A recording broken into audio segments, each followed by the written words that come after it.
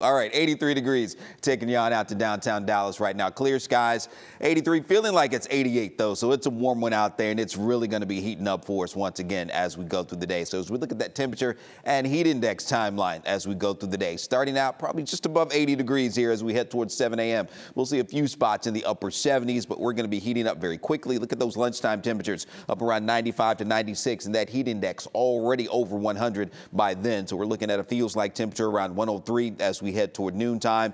Coming home a little bit later today, 3, 4 o'clock, we're going to be up around 105 to 106 for that high, with that heat index pretty close to 110 and maybe even exceeding that in a few places as we head on into this afternoon. Heading towards 7 p.m. tonight, though, we're looking at 102 to 103 still with the temperature and that heat index up around 105. Even as the sun begins to go down, things finally start to cool off just a little bit. And as we head toward the end of the week, we'll see those temperatures coming down and a little bit of a break for the weekend. But we are looking at clear skies all around for today. A few showers up into the Oklahoma and Texas panhandles.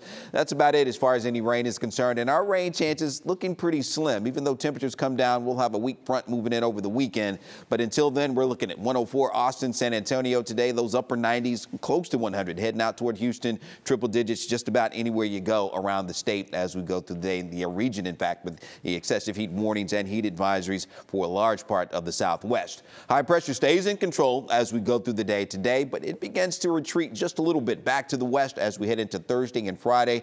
Temperatures will begin to come down slightly toward the end of the week. And then as we get into late Friday, we're going to see a weak front working its way over the Red River. So that's really going to bring those temperatures down a few degrees for us, noticeably so as we get into the weekend, as those winds come around out of the north and northeast. And that will give us a nice little break, at least temporarily, from the triple digit heat. So we'll be in the mid to upper 90s over the weekend with that front moving through. Rain chances, unfortunately, don't look great at all for us. We were hoping for a little bit better rain chance, but right now we'll put that coverage around the Metroplex anyway, less than 20%, maybe a little bit better north and east of Dallas and Fort Worth. And you see those temperatures do start to climb once again back into the triple digits early next week.